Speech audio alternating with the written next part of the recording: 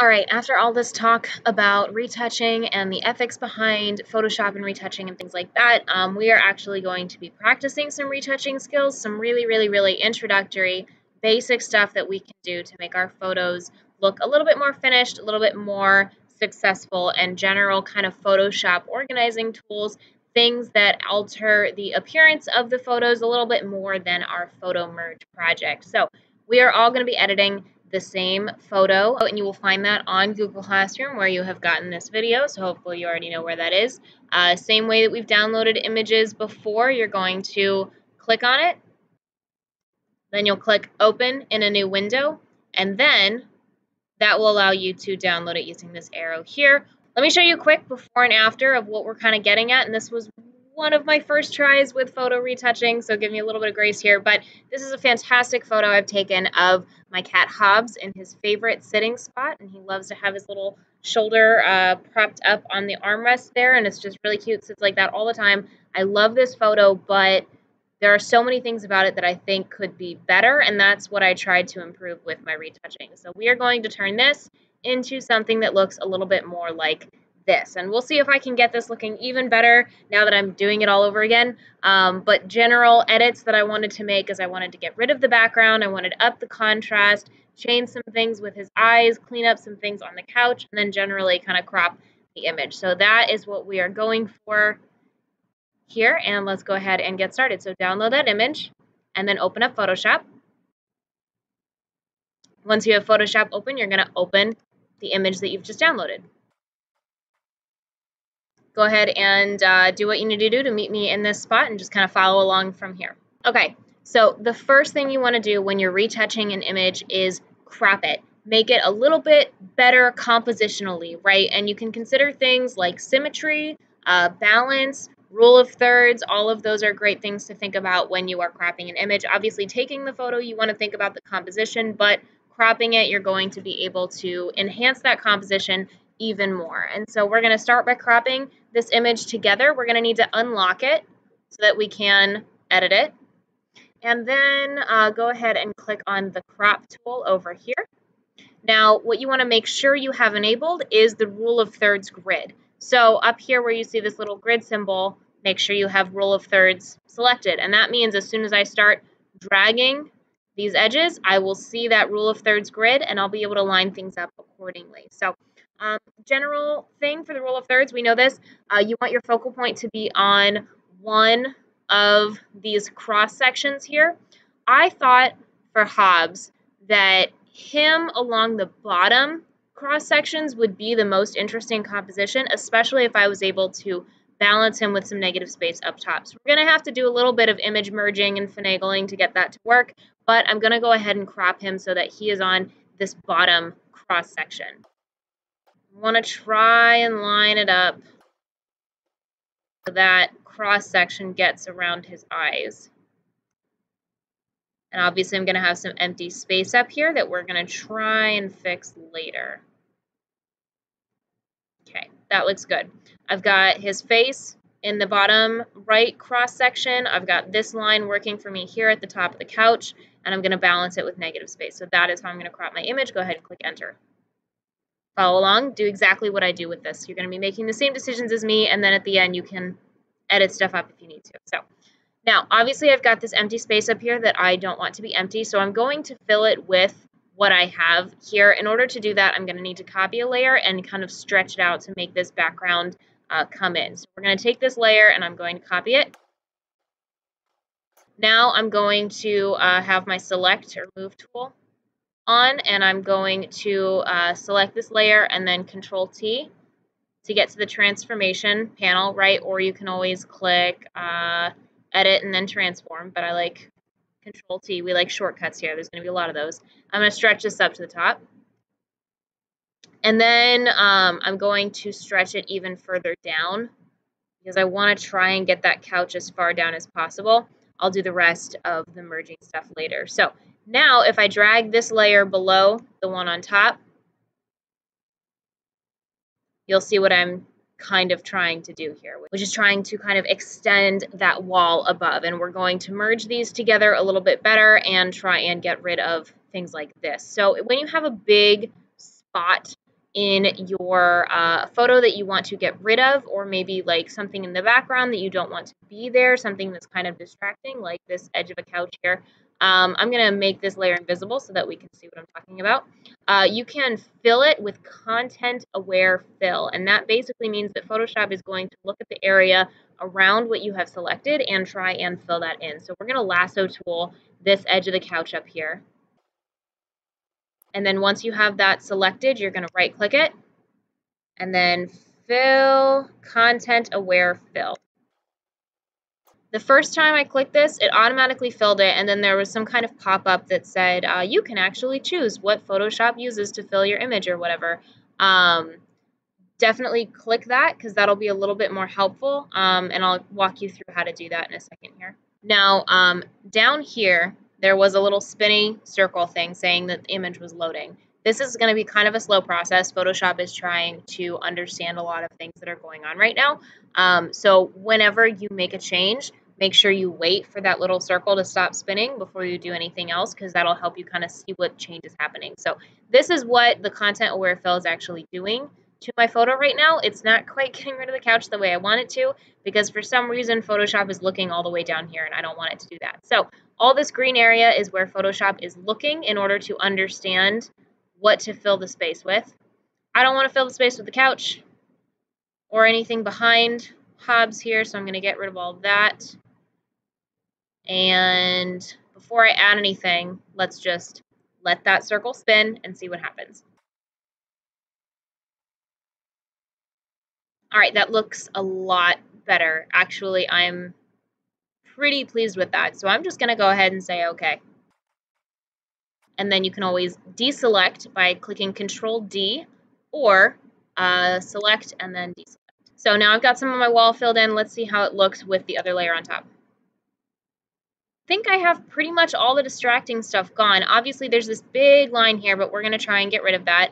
But I think we should be good with how this is working out now. So we know how to merge photos, right? I want to merge the foreground with the background. So I'm going to click on that foreground. I'm going to make a mask. I'm going to have my brush tool, B. Use brackets to make that bigger. Make sure my opacity is at 100% because I just want to get rid of this giant line here. Make sure my softness is really soft, which it is. The bigger your brush is when you're doing masking, the less obvious the blend is going to be. The smaller the brush is, the more you're going to see those individual strokes. So try and keep it big, try and keep it really soft so that it's nice and easy to get rid of stuff like this. There we go. That line is gone. This is already merging really well. I've got some shadowing happening down here where the cat is adding back in, so I'm going to click X to switch my colors and get rid of that. Cool. So that looks pretty good merged wise. Obviously there's some funky stuff happening with the corner here, and I actually don't want this couch either, so I'm going to get rid of that as well. But for the most part, I've got my background extended the way I want it to be, so I'm going to go ahead and merge all of these layers so I can use the clone stamp tool, which I briefly showed you guys when we were merging, but it'll be more important later on. So go ahead and get yourself to this step where you have copied the layer, you filled that area with content-aware fill, and then you have masked it to get rid of that line and blend things in better. Do that. Once you have done that, go ahead and select all of these. You can click Shift to get all of that selected really quickly, and then we're going to merge our layers. Right-click and then merge. Now we have one big layer with that background all filled in there. Before I start doing my clone stamp tool, I'm going to go ahead and get rid of the couch. Same exact way that we did before with that content aware fill. And I think I'm just going to focus on the lower half here. I'm not going to make Photoshop work too hard to get the lamp out of the way. I can just get rid of that with the clone stamp, so we'll worry about that. I already had my lasso tool out, and then I realized that my ability to get around the edge of this cat is not as good as I want it to be. So actually, instead of using the lasso tool, I'm going to use the quick select tool. So let me go ahead and deselect what I've done so far. Quick select tool, and then this is Photoshop already guessing what I'm trying to select. And doing a pretty good job, a better job than I think I could do. Cool, so like I said, I just wanted to focus on the couch. And I don't need that little part of his face. I'm going to hold Alt to turn that into a minus. And then I just have that background couch selected. And I'm going to keep transforming my selection. This time I'm actually just going to click transform. That way I can just bring up this bottom and not worry about the top because I have the top where I want it. So we're just going to lift this a little bit. Hopefully that'll help me get some more of his fur involved. Yeah, let's try that.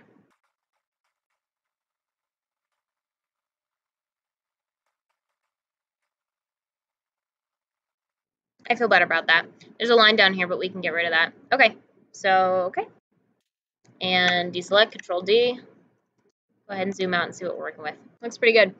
All right, so now I'm going to use that clone stamp tool to fix the rest of what's happening here.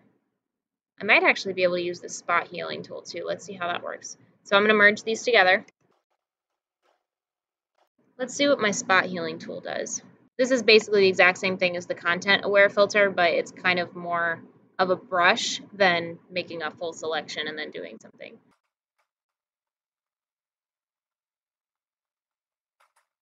Yeah, I like what that did.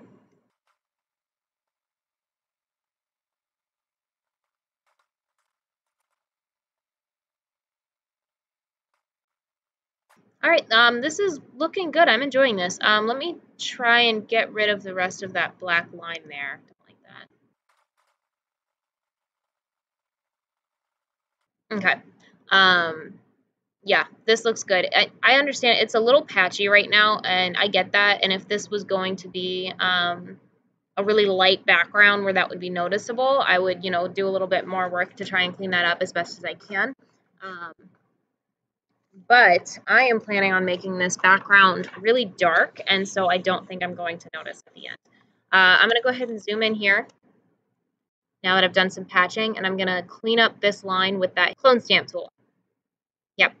So this will help me, be more exact about where I'm trying to fill stuff in, and it'll also help me kind of bring the opacity down so I can keep some of that rough furry edge there. So I've already got my opacity pretty low, which is good.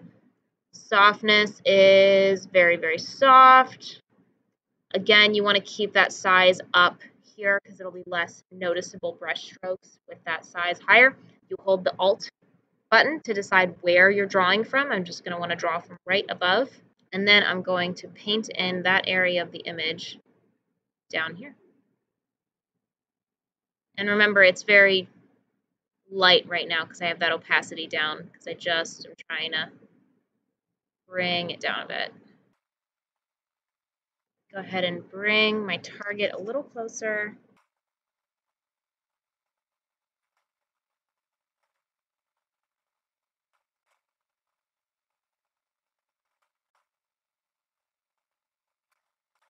All right, that feels better to me. So now I've pretty much gotten rid of the background and we still have a little bit of that texture of his fur. Not quite as much as I'd like, but I'm still learning with Photoshop, so we're just going to leave it at that. All right, so go ahead and get yourself to this point using that spot healing tool to get rid of any kind of stuff in the background, and then using the clone stamp tool to get that line pretty exact. Once you've gotten to that point, it's time to actually start editing this image. So we're going to go ahead and add some adjustment layers and fiddle around with some of the balances of things. So starting with an adjustment layer of, let's do like brightness. That's pretty general. So I already said I wanted this to be a darker picture, maybe with some more contrast. So let's bring that brightness down a little bit and bring that contrast up. I want those shadows to be a little bit more extreme. And then how about saturation? Sure. Looking pretty orange right now. Maybe bring that saturation down a little bit. Let's do a levels. So levels is a good way to edit shadows and highlights a little bit separately. So depending on which of these triangles you drag, you'll be affecting either the shadows of the image or the highlights of the image or the midtones. And you can kind of fiddle with these to get what you want. So I said I wanted those shadows to be a little bit more intense. That feels good.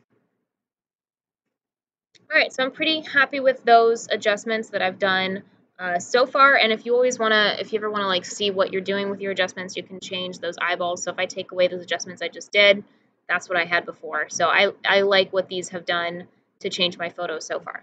All right, so I mentioned before that I wanted that background to be completely black. So we are going to add another layer that's going to be a solid color of black.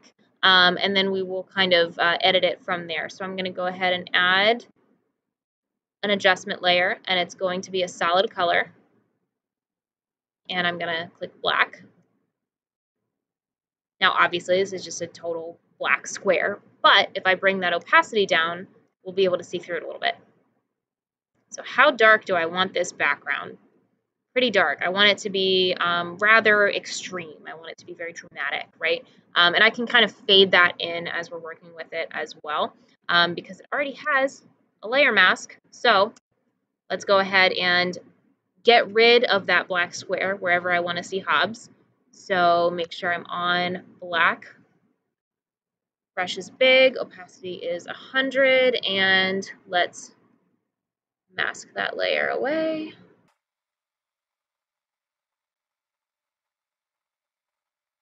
And I can even paint it back in too, so if I want some of those shadows like in the couch to be a little darker, I can paint back in that black color to help me out there. All right, let me make sure I get all of him. Let's see what it looks like if I want to paint those shadows a little darker. I think I would have to change my opacity a bit, so make that less extreme. Let's try that.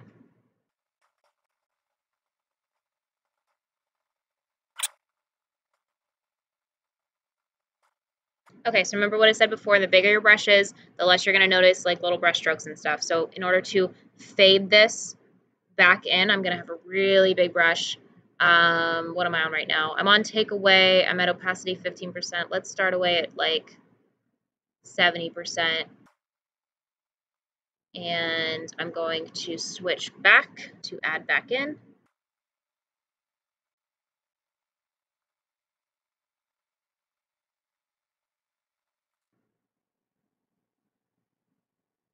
Okay, I feel pretty good about that. So now I have kind of more of a dark and dramatic background, and if I want to kind of up that drama real quick here, I can change the opacity, right, and see what that looks like now that I have my mask all figured out. All right, now with Photoshop, you don't want to be constantly adding a bunch of stuff to the same layer, and you also don't want to be constantly copying and pasting layers. This is kind of confusing, and it's taking me a little while to fully wrap my head around it. But basically, when you want to continue adding and kind of taking out parts and editing certain areas of a photo, it helps to kind of copy what you have so far into a new layer. That way, you're only working with that solid photo and you don't have to work with kind of all of these layers that you've already done. So I'm going to add an empty layer. And what I'm going to do is basically stamp what is currently visible on my screen into that layer. It kind of just like takes a screenshot of that photo and all of the edits that we have on it so far, puts them in a new layer. And now this layer is going to be on front of all that I have so far. So that way I can kind of work in steps. It'll kind of snapshot each different step of this editing process, and it will also allow me to more easily go back through my mind if I need to make a change on something and kind of reorganize stuff. So in order to do this, it's only a shortcut. I can't figure out where it is anywhere else in Photoshop, but it is going to be Shift, Control, Alt, and then the letter E. Okay, so that just snapshotted what I have so far into a new layer, and you can't tell anything, right? But it'll kind of show your different steps. So this shows what we've done so far. What I want to do is blur the background a little bit just to give it even more of that kind of dramatic portraity effect. So I'm going to actually blur the entire thing by clicking filter and then blur, and then let's do a Gaussian blur. Those are very dramatic. Change that pixels to whatever you think. Obviously, the more pixels you have it blurred, the bigger the blur is going to be. Let's do like a 7 for me. That's going to blur the entire image. But remember, underneath this image is the exact same thing that we've done before. So if I mask it and get rid of the blur on the cat, you will see what we have underneath. Make sure my opacity is up, kind of like your own portrait mode, you know, DIY. And I'll go ahead and keep kind of the back of him blurred as well. That way I can fade it in a little bit easier.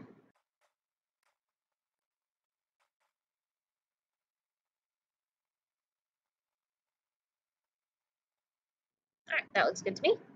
Good, so now I've got a little bit of blur happening in the background, making this just a little bit more dramatic.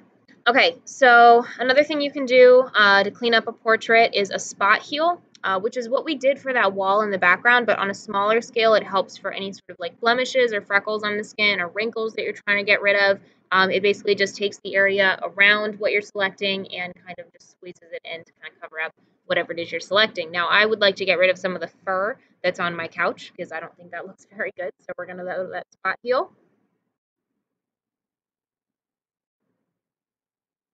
Keep that hardness down. All right, so in order to do this, I'm going to need to do that new layer again and screenshot everything that we have so far. That way it'll be kind of one image, and I can use that one image to then heal in any spots that I see. So new layer, Shift Control Alt E. Okay, now we have my spot healing tool, and I've already changed those brush stuff, so let's go ahead and draw over some of these furs and let the couch kind of fill it in. Remember, the bigger your brush is, the less obvious those brush strokes are going to be. And just a quick note for those of you guys who are using the Wacom tablets, a lot of them have pressure sensitivity, so the harder you press, the bigger that brush stroke becomes, and you can kind of use that to your advantage as you're kind of determining how big. So if I press a little bit harder, I can expand that.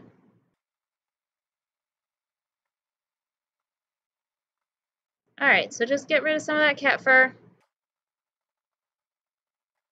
And that looks pretty good. So, and again, really nice for cleaning up skin, making skin look really smooth, as well as any kind of stray hairs that might be in the way, or dust on a shirt or a wrinkle that you don't want there. It's kind of, that's the best tool to get rid of those things. All right, another thing I would like to edit about this photo is Hobbs's eyes. I think they are absolutely beautiful, but I've always wondered what they would look like green, so I want to make them green and kind of change that up, because his eyes are really like the same color of his fur, and I always thought that was a little bit weird.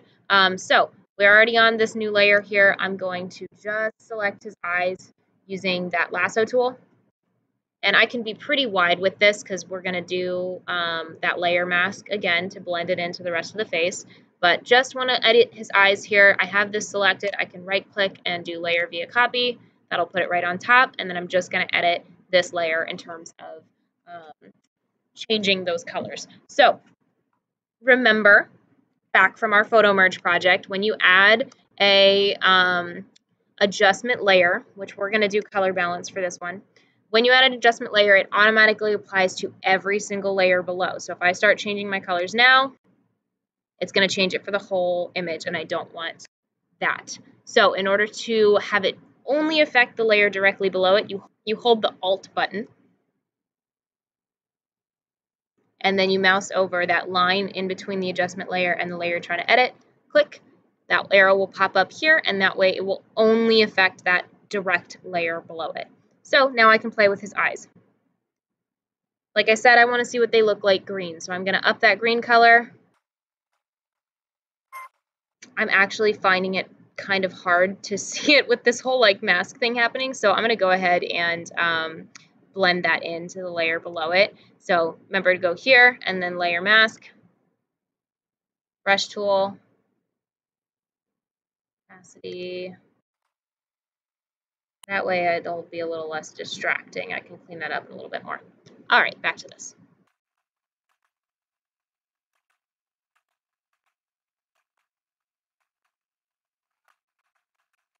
Okay, those look pretty green. I might actually be losing some of this here from my mask. Yeah, I am. I like that. I'm also going to add some brightness and contrast. Again, hold Alt, just want it on the layer below. I'm actually going to make them a little darker because I think that'll help them look more realistic. Okay, that looks good to me. So let me edit up this mask a little bit better here to blend this in with the rest of the face.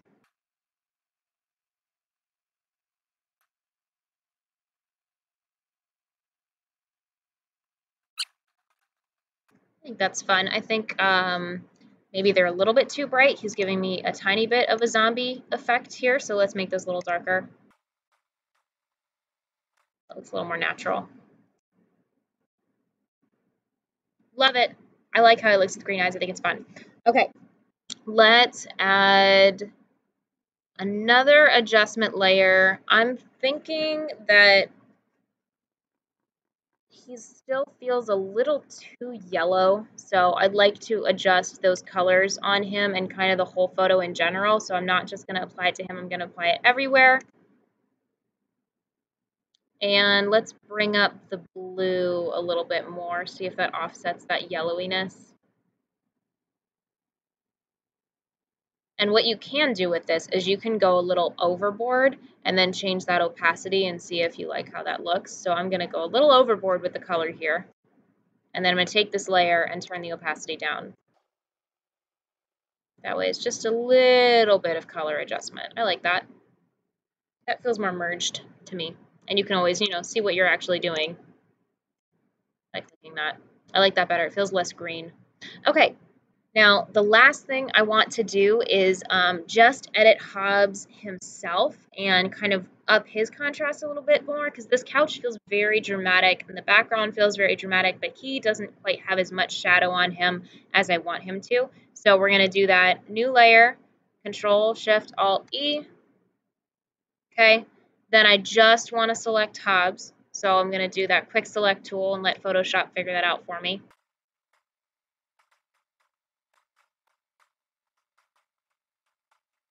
Looks pretty good. I'm going to make a new layer from this selection. Cool. Now I just have Hobbs on my next layer, and so I can just edit the stuff with him without having to worry about changing the background at all. And I'm going to edit his levels because that'll help me adjust just shadows. So levels, make sure it's applying just to his layer. Alt. Okay. Let's see what I can do. I like those deeper shadows there. Yeah, that feels good. Obviously, he turned orange, so we're going to edit his saturation color balance as well.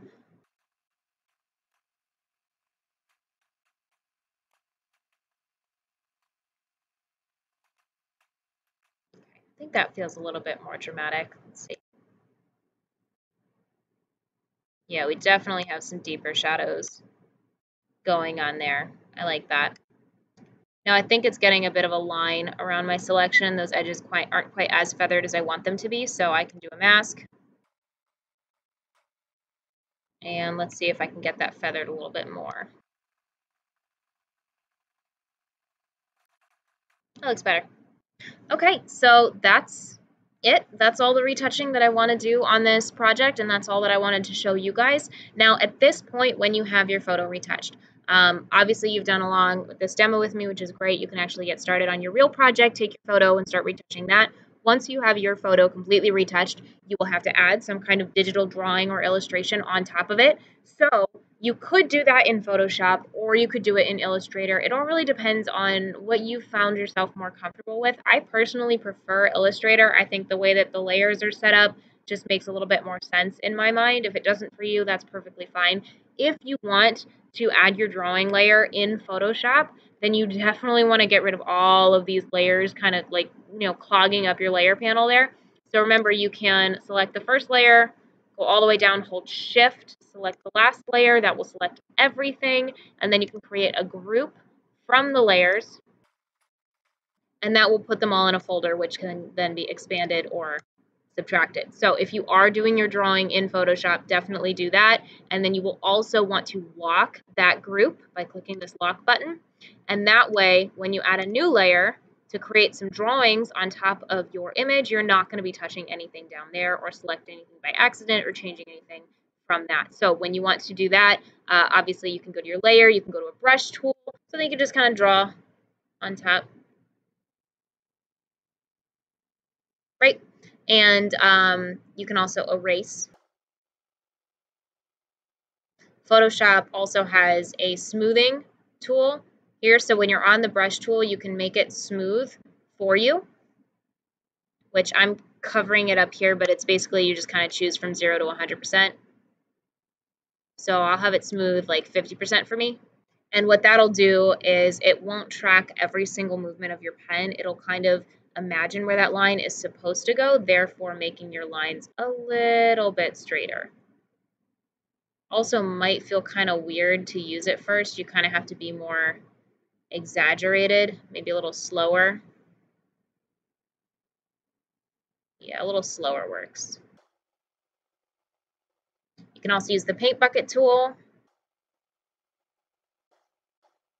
Okay, so we should know how the paint bucket tool works. We used it for our animation stuff, so you can definitely use that. Now, if you are working in Photoshop, do not forget to continuously add new layers when you're adding new parts of your drawing. The more layers you have, the more easy it's going to be to edit certain things, affect certain things, delete certain things, all of that. Illustrator does that for you, which I think is why I prefer Illustrator's layer setup. Photoshop, you just have to keep reminding yourself to click new layers when you're adding new parts to your drawing. That way it's easier to kind of edit and move stuff around. So like if I wanted to draw a heart in this layer, my layer 7,